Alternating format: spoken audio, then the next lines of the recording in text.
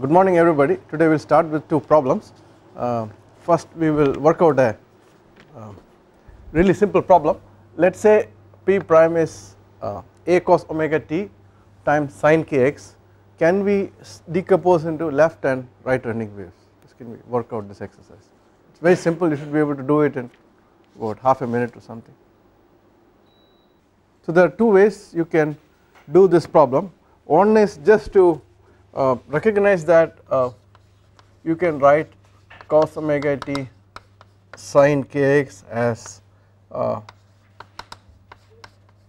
sin kx plus omega t plus sin kx minus omega t over 2. So this is a identity. So we can clearly see that when you talk about a cos omega t sin kx, this would be a over 2 sin kx plus omega t plus sin kx minus omega t. So this here is the f of x minus ct, and this here is g of x plus ct. So it is kind of a trivial problem, but not always it may be so trivial. I mean, this is a case where you can very obviously visually see the identity. But if it is not so easy, what we can do is we can say we know that our f plus g equal to p and f minus g equal to u. So therefore we can get f equal to, well, I made a slight mistake, over rho c. So let me move this rho c here. This is okay, right? So f equal to p plus, put the primes, rho bar c u prime over 2 and g equal to half into p prime minus rho bar c u prime. Please verify if this formula is right. So how to do this problem? We are given only p prime, we do not know u prime.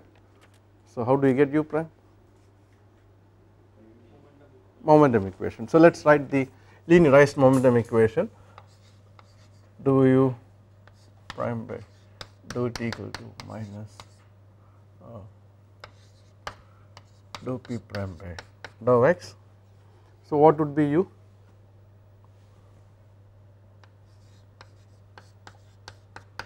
Minus 1 over rho bar. Dou p by dou x would be, there will be a k coming out, which is omega over c, and I will get a cos omega t sin kx. When I differentiate, becomes cos kx, and now if I have to integrate it, I get u prime equal to minus 1 over rho c a, and there is omega here, and if I integrate this term, this omega will go, I will get sin omega t cos kx. I hope this is right. So I can say f equal to this formula of here, half times p prime plus rho bar c u prime. So f would be equal to half times p prime was, so let us take this a out, cos omega t sin kx minus rho c. When I multiply this term rho c to u prime, this will go away. So I will get sin omega t cos kx, which is equal to a sin ks minus omega t, and g would be equal to a over 2 times p prime is the same term, cos omega t sin kx. Now there is a minus sign over here, So the minus and this minus becomes plus sin omega t cos kx equal to a over 2 sin kx plus omega t. So this is like a brute force way of doing it. Whatever function you are given, you can decompose into a left turning wave and right turning wave as it is. But sometimes, as I mentioned, we can just without doing anything complicated, we can straight away write the answer as follows. Is it clear? Any questions on this? I will pause for a minute for you to digest this.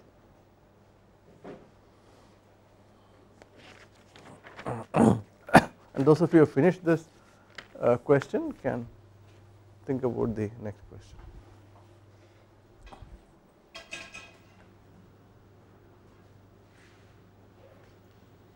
Okay, so the next question is, we linearized our momentum equation, which is of this form: du over dt equal to minus 1 over rho bar dp over dx plus nu times d squared u over dx squared, and this is the viscous term and nu is the kinematic viscosity, which is written as c lambda over 2, which lambda is the mean free path.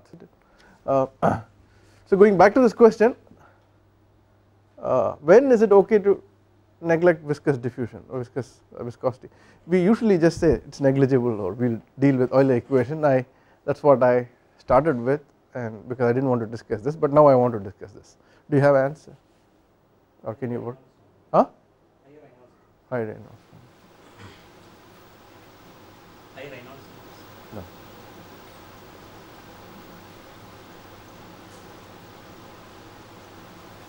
Yes, in some sense, but that is. When there is no boundary. The hint is there. High temperature. Dependency. We have a dependency on the mean free path. High temperature when the mean free path is high. High and low are. When I say that you are a tall person, maybe you are tall compared to kids in 101 school, but when I compare it to you with Dutchmen, you are short. So it depends on what I compare tall or short with. Huh? Ah. Yeah. So how is it? That's a number is what? So we have to compare mean free path with something. And what is that something?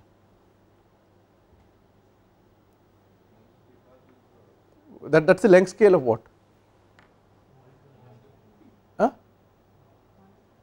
Molecular collision. Yeah. So and that is how the transport takes place, or whatever, with the diffusion. And what is the appropriate length scales in acoustics? Wavelength. So I think we have to compare the mean free path with wavelength and see when they are of the same order, what happens. When one is higher than the other, what happens. So how do you do this usually? I think you remember doing boundary layer theory. Do you remember? Like you non-dimensionalize the momentum equation and then you recovered Reynolds number out of it and so on. So something similar we have to do here. So we will do a dimensional analysis. So what we do is we can try to scale this with appropriate parameters. So what we can do is I will scale velocity for fluctuation with some kind of reference velocity and pressure with some kind of reference pressure. So I will have a reference pressure P naught and this fluctuating pressure some value and reference velocity of the order of can be P naught by rho bar C. That is the order of magnitude. It will not be exactly given a pressure, velocity is of the order of P over rho C. So if I non-dimensionalize this, I can get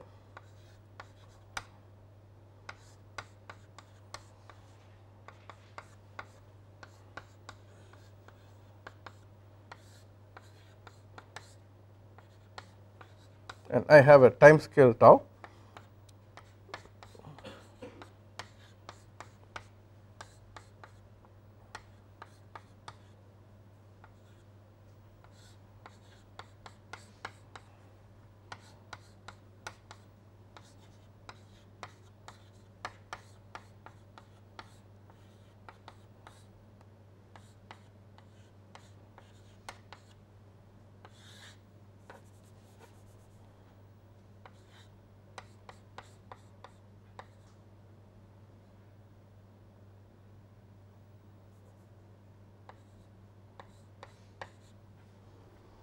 So all I am doing is dividing and multiplying by the same number, so my equation is not changed.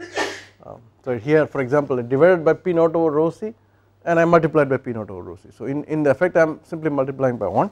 Now if you choose the appropriate length scales and make these terms here of the order 1,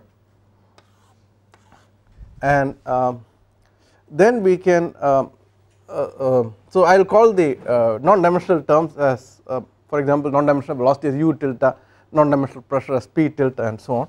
So I will say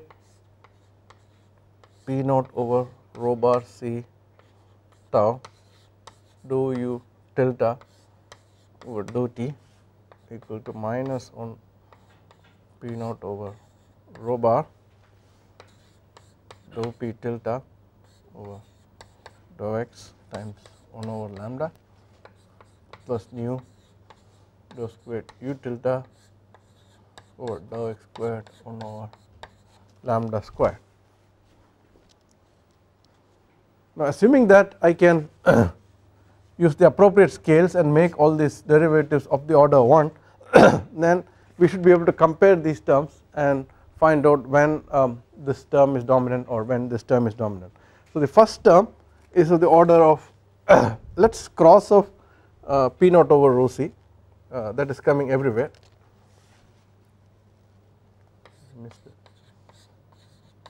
So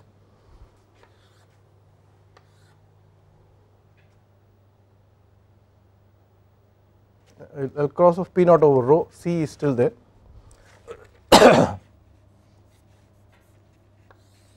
So the c still stays here.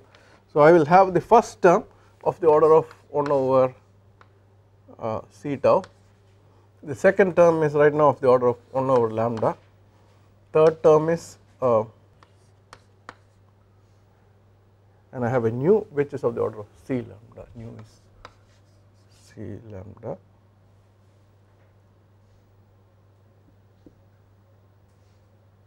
And there was a c here. So these are the order of 3 terms. So let me try to multiply all 3 terms by the same number. So I will make this first one 1. So this will be c tau over lambda, and if I multiply this by c tau I will get this can cancel, so c omega over lambda squared f, which I can recast as, so this is c tau over lambda, and if I replace tau by a time period, so I can say c over lambda f, right, and here I will say c lambda f.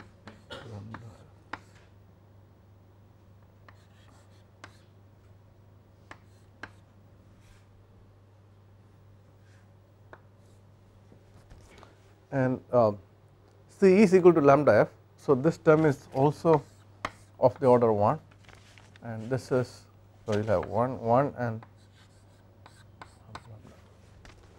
so this term over here nu times dou squared u prime by dou x squared will be important if lambda over I mean this capital lambda over small lambda is large, and if it is the other way it will be negligible. If the mean free path is much smaller than the wavelength, which is normally the case, the mean free path in the atmospheric conditions is of the order of 10 power minus 6 meters or something, and for typical waves which we deal with wavelength is of the order of meters, 1 meter, 2 meter, half meter. So 10 power minus 6 over a meter is 10 power minus 6, whereas the other 2 terms we saw are of the order 1. So therefore we can say that this viscous term is several orders of magnitude lower than the other terms, that is the unsteady term and the pressure flux. Now the viscous term would be quite important when you are having low lambda or high frequency, and that happens in the case of ultrasonic. So when you have very high frequencies and you have very small wavelengths, then this term will be very important. Okay. So the question was asked yesterday that you can have A as P max plus P min over 2 and B as P max minus P min over 2, or we can have the other solution A as P max minus P min over 2 and B as P max plus P min over 2, and which is the right one to do. I think you asked this question. Shabrish, yeah.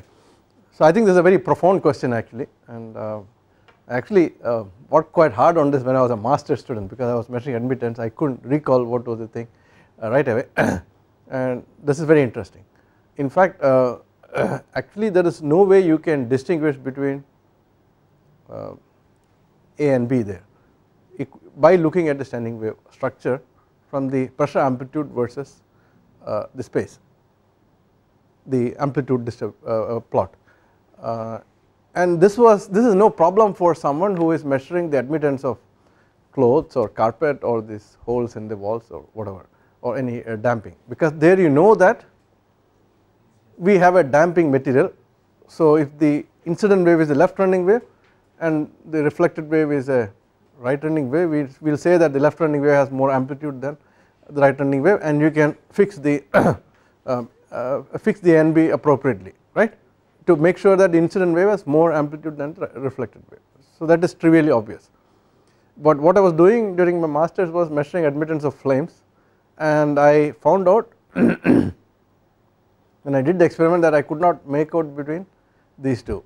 Then I mean, I actually spent quite some time thinking about it yesterday. I just couldn't recall this actually.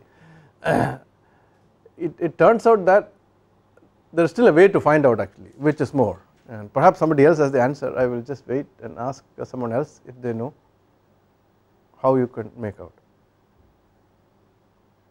and I will give you a hint actually. This is how I got the answer. I think that was in 1989 when I was working on this. Oh, that's quite a long time back. So if you have a left running wave and right running wave, those would be extreme cases. For example, if I have an impedance tube the way I drew it, and you have a left running wave coming in and everything got absorbed, so there is no right running wave. Now you can consider the other situation where no left running wave is coming and a lot of right running waves are coming. Almost nothing is coming to the left, but everything is coming from left to right. So that is like a right running wave. What would distinguish these two waves? That was the first thing we started the class with. The left running wave is of the form, yeah, omega t plus kx, and the other one is of the form kx. So one is plus kx, the phase is going plus kx, the other one is going, phase goes minus kx. So it will be the same thing, but one will have a slope this way, one will have a slope other way. And otherwise if you look at the amplitude of this travelling wave, it will be flat because it is always A or always B, so it will be flat. So we have to look at the phase distribution. That is the way you can distinguish between left running wave and right running wave. So the same thing we can do, and we can look at the phase distribution for a given admittance. So we say you take a value 0.1 plus some 0.1 I or something, and then you take the minus of that, and then you look at the amplitude plots. They will look exactly identical, but the phase will actually look different, and from that one would be falling, one would be rising. From that actually we can make out which is dominated by left running wave and which is dominated by the right running wave, or alternately which is the direction of energy propagation. So if you are a mechanical engineer studying admittance of carpet or clothes and so on, we can take the answer for guaranteed. We do not have to measure the phase at all. You can simply use voltmeters and measure the amplitudes and use P equal to I mean A and B as P max plus P min over 2 and P max minus P min over 2. But if you are a combustion person trying to measure admittance of flames, we have to look after phase. So I hope you did the homework problem yesterday, and is that working out? You will write down the answer and from there we will conclude the answer to this question. But this is indeed quite an important question. I mean the question is how to distinguish between a impedance condition or admittance condition which is sending energy into the pipe or out of the pipe. That is what it boils down to. more deeper than which is A, which is B in some sense.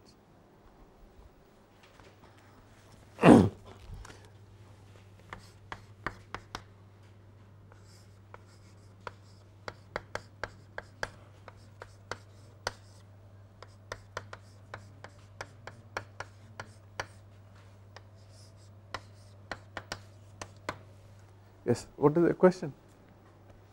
Akshay, you had a question? Something is bothering you, please ask. I just didn't understand some symbol. What is it? I didn't understand one dead symbol also. Which symbol?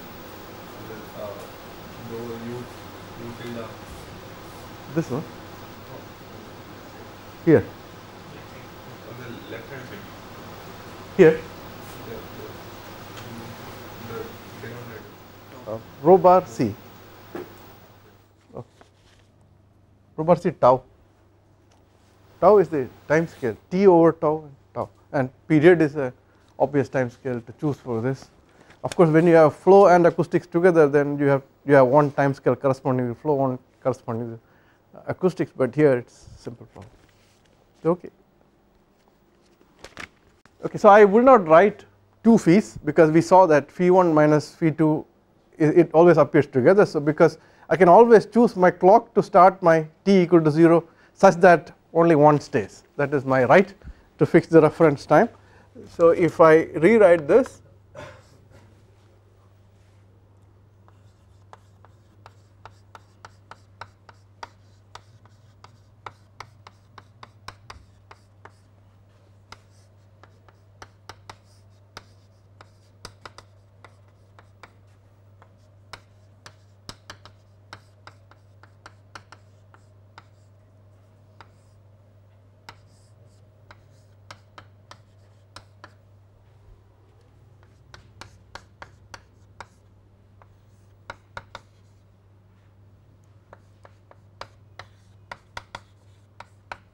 so we can write this complex amplitude as some real amplitude times e power I theta, which is the complex amplitude times e power I omega t, and we have to note that this phase is actually a function of x. There are cases when it may not be, but in general it is a function of x, and that is determined from here. So theta of x equal to tan inverse this over this.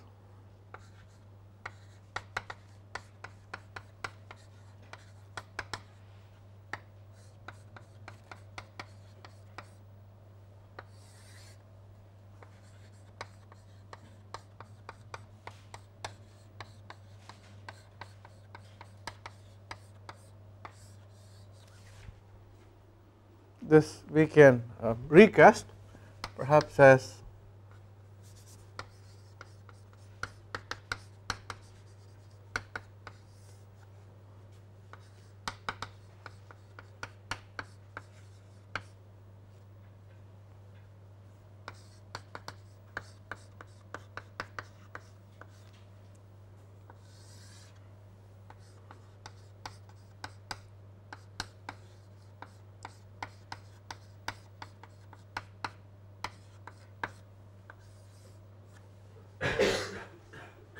so this is just straightforward algebra. Now, okay, I will pause.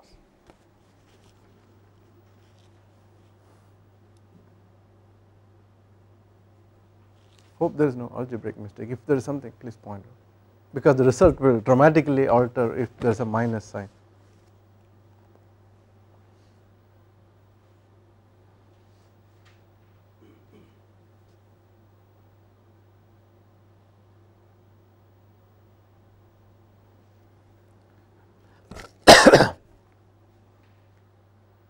Actually, the books do not speak anything about phase because none of the acousticians are ever concerned about measuring a substance which is driving, because all things they encounter with, they damp.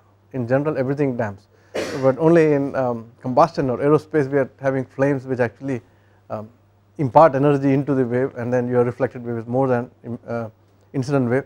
So really I had to work this all out by myself, and I will go by the exact thinking process. So we look at the travelling wave.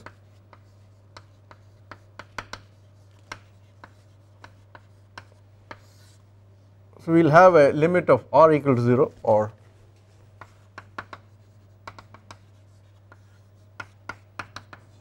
so nothing was reflected, everything kept propagating as left running wave.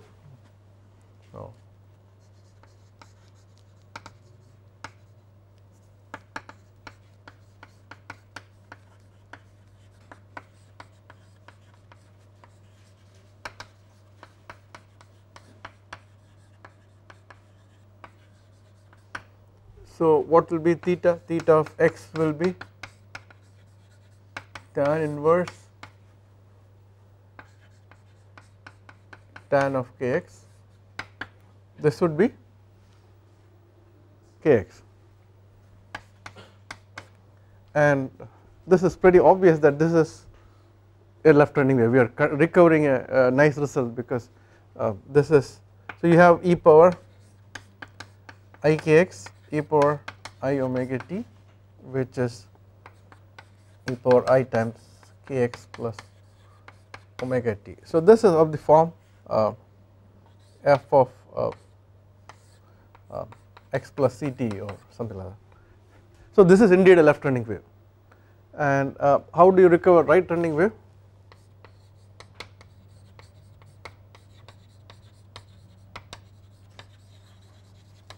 So here we put a equal to 0, then you will get a right running wave.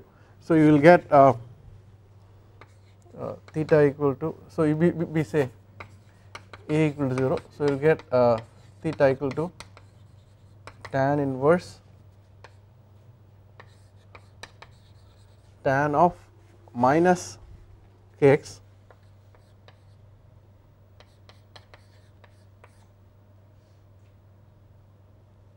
tan of kx.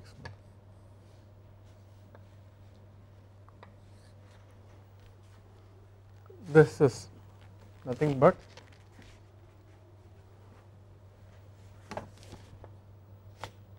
not right at the bottom.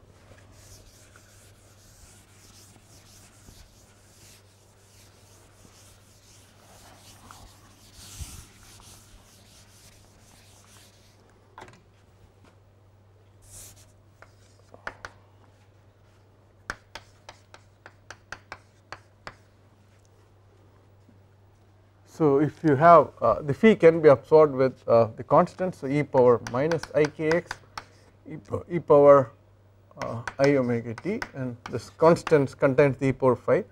This can be written as a e power minus I into omega t minus kx. This is of the form f of x minus ct, which is a right running wave. So I mean these are trivially obvious, but we are recovering from our general result. So so a left running wave would have a phase that goes this way,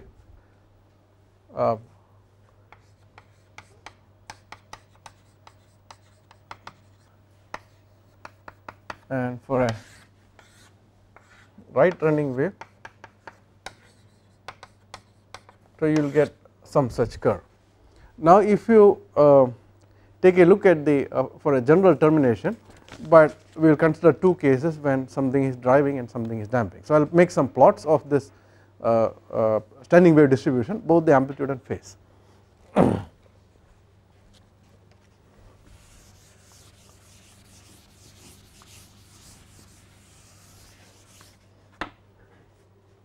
So what I would very strongly suggest is you can write your own computer program, you can pick A, B and phi and then play with how the amplitude looks like, phase looks like, and then you can get a feel for it. I actually did these things when I was a student. I wrote a Fortran program and plotted.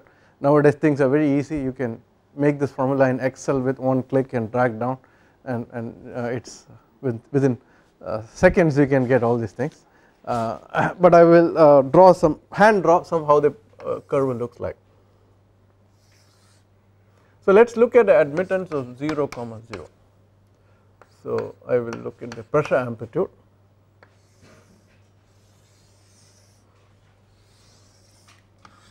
This wave would look like this.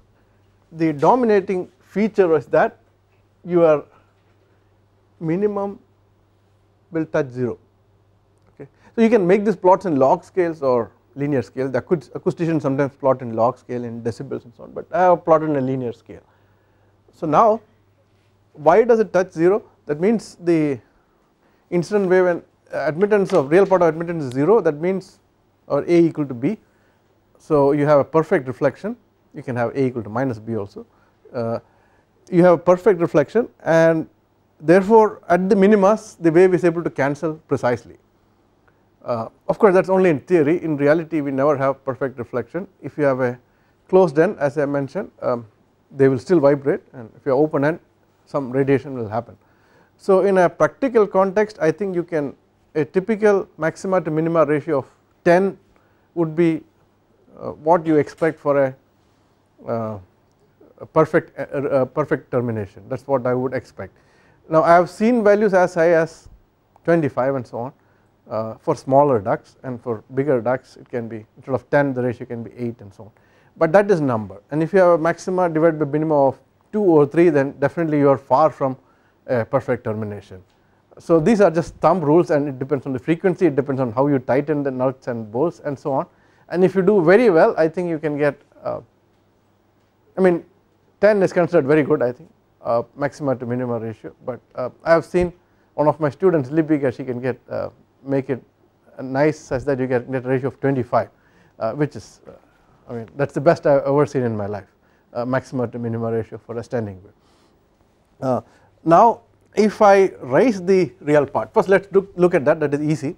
What will happen is, let me take color and draw 0.1 comma 0. So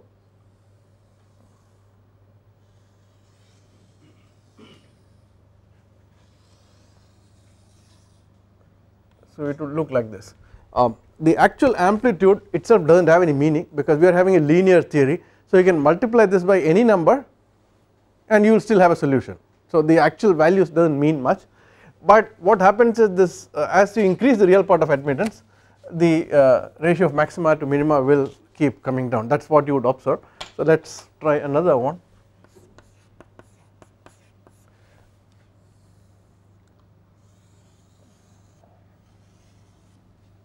I urge you to plot these graphs and see, but you will get something like this.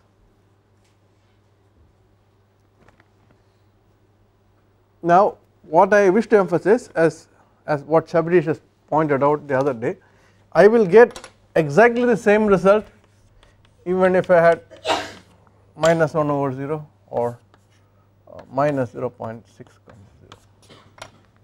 I will get exactly the same result and I would not be able to distinguish it. For doing that we will have to draw the phase. Okay. Now if we look at the phase,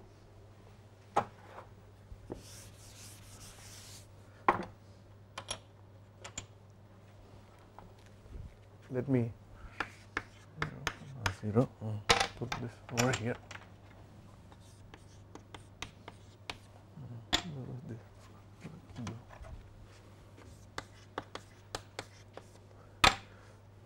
Now if I were to plot the phase, and I said that for a perfect termination at the minima you had a phase shift of 180 degree or something like that, right. So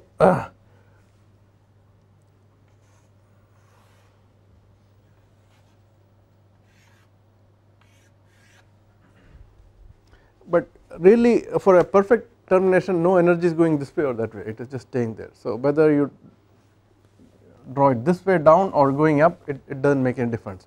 But if you now speak about the 0.1 comma 0, if you have a driving it would go this way, and for the next one it would be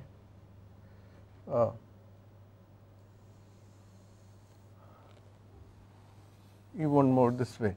In the end if you get a left running wave, and that would be, what would be that, what will be the admittance of the left running wave? No, complete right, let us look at right running wave. If you have right running wave,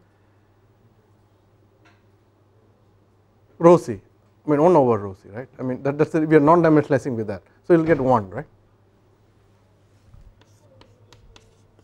isn't it? I mean these are the non dimensional values, so I should get a straight line like that, right, because we saw. So here your energy is coming from left to right, so this reflected wave is dominating, B is greater than A, so you now can pick your B as A plus I mean P max plus P min over 2.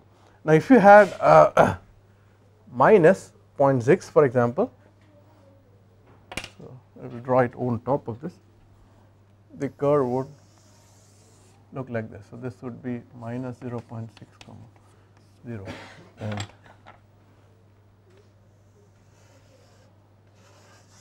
this would be, and the limit would be the travelling wave which would go like this. I think I should erase this other curve so that it is not confusing.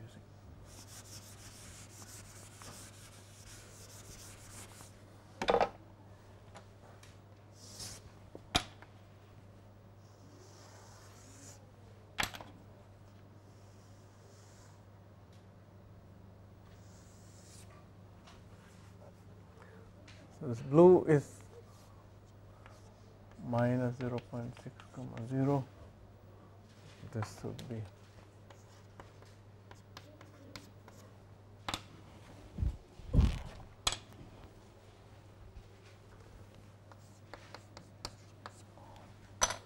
so you have to determine the phase, and that is the only way you can be able to distinguish between a left running wave and a right running wave. This clear? So I would suggest that you make a plot of these things and get a feel for it, and I will in the examination I will give some admittance values and give you a few plots and I ask you which one would roughly correspond to that in a qualitative sense. I ask this every year, and every year most people get it wrong. I just want to distinguish between the imaginary parts. I will give you two values.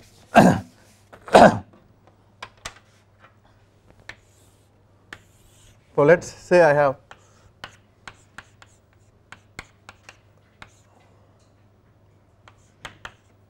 zero comma 1.2. 0 comma 0 would perfectly line up. 0 comma 1.2 would look like this. This is x and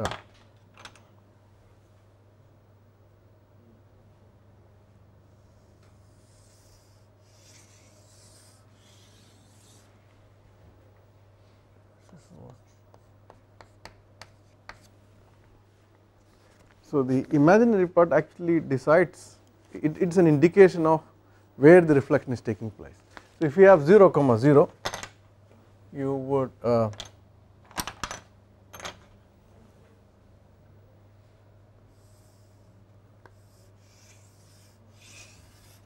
so this would be 0 comma 0. So the reflection can be thought of as just taking place right at the surface, but you can think of it, the reflection to be happening a little bit ahead or a little bit behind. So the imaginary part actually indicates that. I will work out a problem to give you more feel of this, but this is how you would obtain in the pattern. And like I said, we really need to see the pattern, be able to tell what kind of admittance you have, but to be able to do a good job of that, you have to be able to play with numbers and see what numbers give what pattern. So as I mentioned to you, I did these experiments when the conditions on the data acquisition systems were very bad. We did not have LabVIEW, we did not have proper computers, we had data acquisition system on a paper tape and so on. So it was really difficult, so it was really important that you knew what you were looking for, otherwise you would spend lots of effort and not get anything. I think had I been doing the experiments in the modern times as in now, I would not probably think about this thing so much. So the last question is, as Anviksha asked this morning, so what is the procedure to determine admittance? So it is very simple, you determine the pressure maxima and the pressure minima and the location of the minima. and then we can determine A as P max plus P min over 2 and B as P max minus P min over 2, or vice versa. Now we do not know which is which. So for that we have the phase plot, and if the phase plots are coming this way, if they are falling, that means your reflected wave is stronger than the incident wave, and if the phase plots are going that way, that means the incident wave is stronger than the reflected wave. So you pick your A and B appropriately.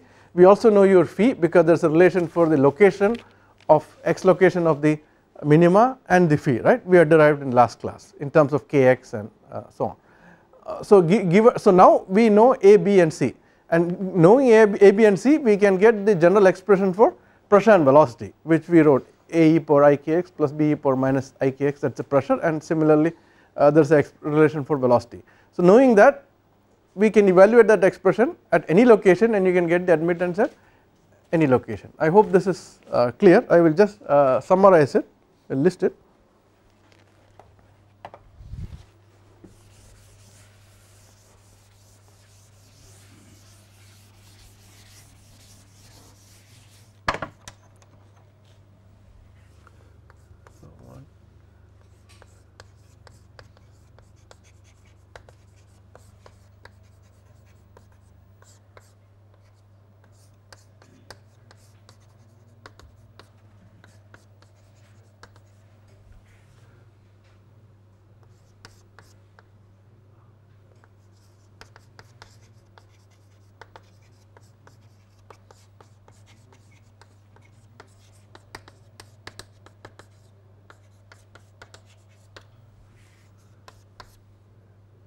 So now we know A, B and phi.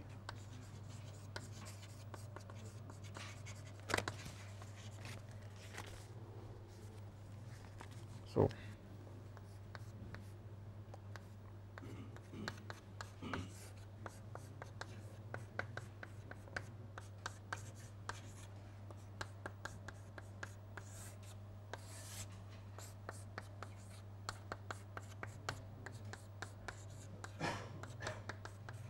and capital A and capital B can be determined from small a, small v and phi.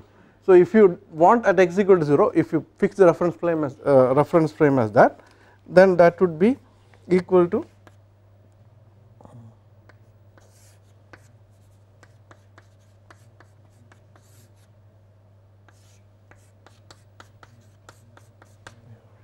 so this is the simple procedure to determine admittance. Now you can do this if you can precisely determine the location of maxima and minima, but if you are doing an experiment, like if you are studying the admittance of solid propellant or something in a burning propellant in a impedance tube of the flame, then we may not have time to locate the maxima and locate the minima because you have to move a probe somewhere and find it, and the experiment is over, let us say in 0.2 seconds, and there is no question of moving anything to find that and so on.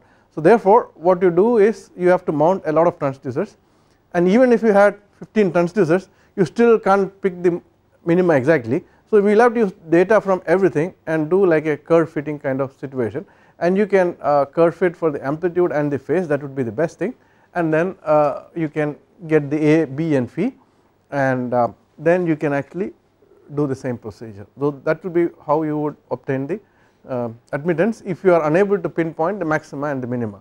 And if you have only 2 microphones, there is of course the variant of 2 microphone technique, which you have you derive expression in terms of some specific locations, you have the microphone P1 and P2, and then you can do that. So I will not deal with these things, but you can look it up on your own. So I will stop here. The next thing to look at is that, so now we studied a problem where we are driving with a loudspeaker and you are having a standing wave which is not changing in amplitude, but now often we are interested in stability. So now let us say we have a termination of certain admittance, it can be positive or negative, it can send energy in, send energy out. How would you relate that to the growth rate or decay rate? So that is the next question. So what we would do is to we did this problem of closed open end, we will do another problem, let us say one end is closed and the other end is having admittance boundary conditions, and then we will derive the eigenvalue of that problem and compare look at the real and imaginary part and see how the periodic part is affected, that is how the real frequency is affected, and in terms of admittance, and then we will look at what is the growth rate or decay rate in terms of the admittance. So you can actually get expressions for change in frequency in terms of the imaginary part of admittance, because as I mentioned it decides where the reflection happens and or it indicates, and you can also get the growth rate in terms of the admittance, because the growth rate depends on how much energy is coming in or going out. So this we will do in the next class. I will stop here. If there are any questions? Yeah. How do you get a continuous graph? The question is how to get a continuous graph for phase. So what you really get is a lot of discrete points actually.